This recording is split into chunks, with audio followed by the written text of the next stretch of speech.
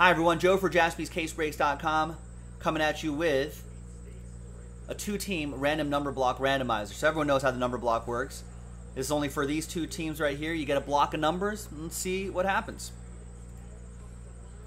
Big thank you to these folks right here for making it happen. There are the numbers right there. Let's roll it. Let's randomize it. 3 and a 2, 5 times for names and numbers. 1, 2, 3, 4, and 5th and final time. After 5, we've got a couple Chads down to Adam.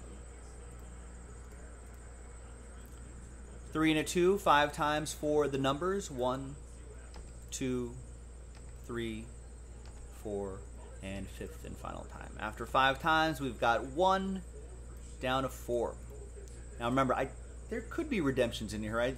0 will get any and all redemptions for those two teams, including 1 of 1 redemptions. But 1, of course, will still get live 1 of 1s. Chad, you'll still get live 1 of 1s. You also have 7.